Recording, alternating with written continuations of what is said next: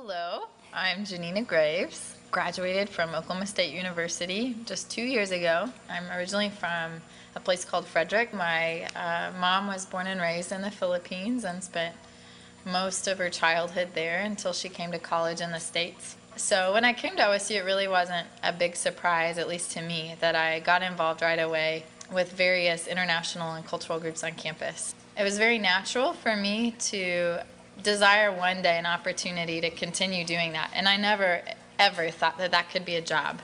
But about 3 years ago, Reverend Michael Bartley at the Wesley Foundation approached me and said, "Hey, would you like to work for me?" At that time in my life, I just had so many questions about faith, about similarities, about differences, and I was kind of turned away from the idea of working for the church, and so I said no.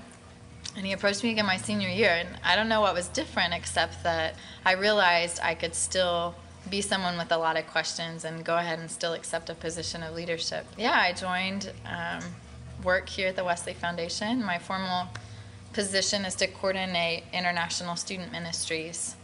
And so one of my favorite programs that I get to lead, and sometimes the most challenging, because it's always a different day, always a brand new day with the International Choir. This weekend, an African culture dinner.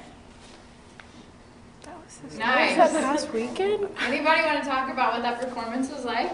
It was good. It was really good. That's a lame I love the answer. choir. I love bringing people together to laugh at each other, to go through that awkwardness sometimes. Music, I think, is really interesting because sometimes you hear a style of music that somebody else wants to play, and sometimes it's a moment of we have so much in common. Other times it's a moment of complete disdain and like hatred of, oh, I can't believe people listen to this. But I think music can bring out the best in people. I think it can bring out the worst at times too. It's definitely my favorite night of the week, and it hardly ever feels like work.